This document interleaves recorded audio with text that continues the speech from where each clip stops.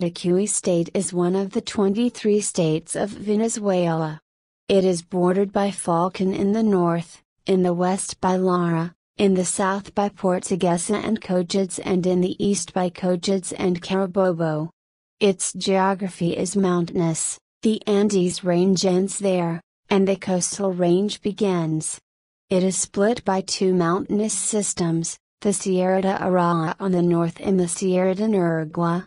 In between lies the agricultural land drained by the Yaracuy River. Most cities and towns are in this valley, including its capital San Felipe. The economy of Yaracuy is mostly agricultural, sugar cane, corn, cattle raising. Some manufacturing can be found in Yaritagua area and Chivacoa, usually in agribusiness.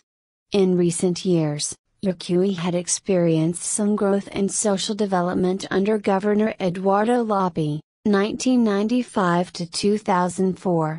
In 2004, thanks to the Chavez landslide, Lapi was narrowly unseated by Carlos E. Giménez, supported by Chavez political allies in the area. Since then, the economy has been in some turmoil as a considerable amount of land invasions by poor farmers in search of lands have created havoc within the agricultural system. In particular, the sugar cane production has plummeted. Carlos Giménez was followed as governor by Julio León in 2008, after he was removed from power due to allegations of corruption.